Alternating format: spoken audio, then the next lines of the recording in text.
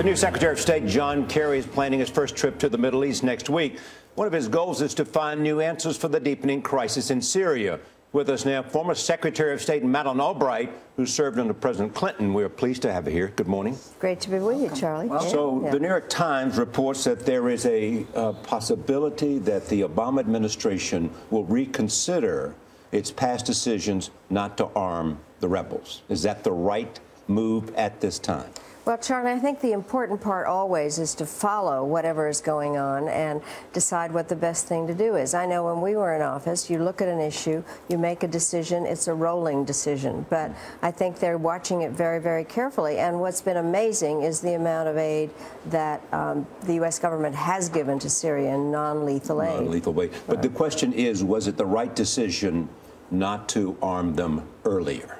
I think it was. I think it was done very carefully with the idea that there are a lot of arms in there. But I do think it's also correct to keep looking at these decisions because the situation changes. I think it's great. I don't know exactly where Secretary Kerry is going, but obviously he knows a great deal about the subject, and his views will be very, very important in all of this. Did you get a kick out of John Kerry saying that he had large heels to fill? I have to say he stole my line because when I became Secretary of State, I said I hope my heels fill Warren Christopher's shoes. So we go back and forth on that.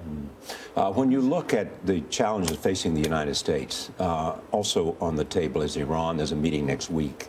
Do you believe sanctions are working, and do you believe the Iranian behavior may change? This is going to be a talk now, February 26th, about the P5+1. They are going to keep pushing Iran. And I think that the sanctions are working because we hear an awful lot about problems with the Iranian economy.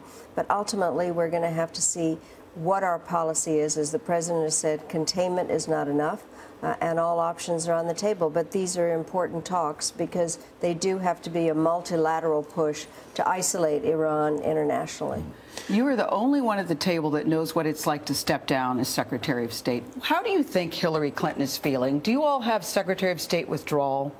Well, I don't know about her. I certainly did. I think part of the issue is, you know, you go like a bat out of hell, basically, until kind of noon of the day that you don't anymore. And you have always read the papers and followed you guys on news, and you think, well, I have to say something about that. And all of a sudden, you're not Secretary of State, and you don't have to say anything about it. But there is a certain amount of withdrawal. And I love being Secretary of State. So it's, you know, but there's so many other things. But I do understand, you know, that's kind of like being dropped off. Yes, I think so. Looking at history for a moment with the looming World War II, you talk about your parents feeling the helplessness of Czechoslovakian leaders.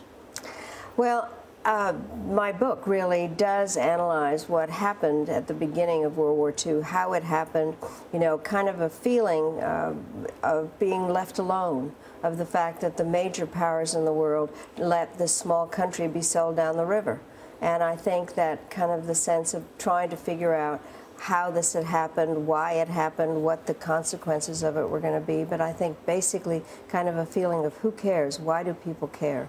Thank you, Madam Secretary. Great. Good to have you here. Good to see you. Madeleine Albright's book, Prague Winter, is now out in paperback.